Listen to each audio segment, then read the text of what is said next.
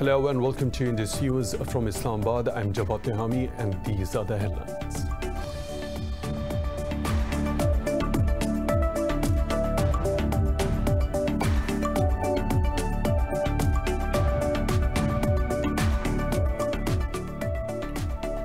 Pakistan has urged all the stakeholders in Afghanistan to resolve their remaining issues for the start of intra-Afghan talks without any delay.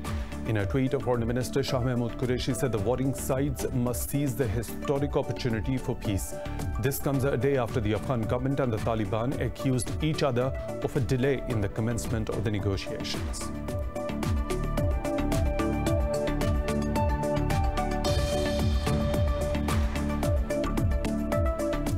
French President Emmanuel Macron says peace in the Middle East is his country's top priority. In a telephone conversation with Palestine's President Mahmoud Abbas, Macron said he is committed to working for a just solution to the Israeli-Palestinian conflict. While President Abbas said Palestinians reject the UAE-Israel deal on the normalization of diplomatic relations.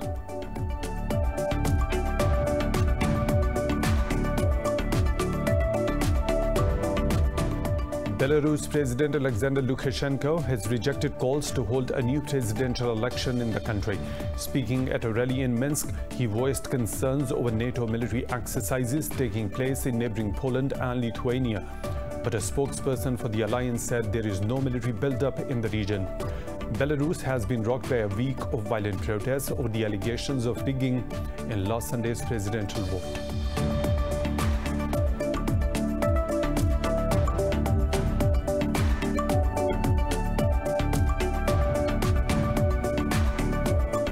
In Thailand, thousands of protesters have taken to the streets of Bangkok demanding the removal of Prime Minister Prayut Chan-o-cha. They call for the reforms to the country's powerful monarchy and an end to the military's domination of politics. Accusation of corruption and the economic fallout from the coronavirus pandemic further fueled anger among the protesters.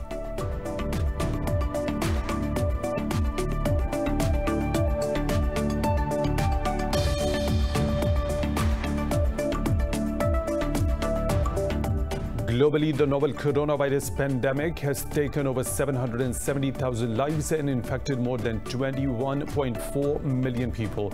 In the US, nearly 1,100 people have died due to COVID-19, while nearly 50,000 people tested positive for the virus in the past 24 hours. India has recorded 944 fatalities, taking the toll to nearly 50,000 with almost 2.6 million cases.